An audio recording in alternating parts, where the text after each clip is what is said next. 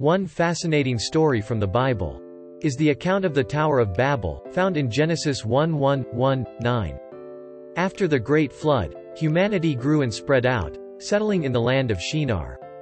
The people there decided to build a city with a tower that would reach the heavens, a monument to their own greatness. But God saw this as an act of arrogance and pride, and in response, He confused their language, so that they could no longer understand each other. The people were scattered across the earth, unable to communicate and work together as they had before. This story teaches us about the danger of human pride, and the importance of humility.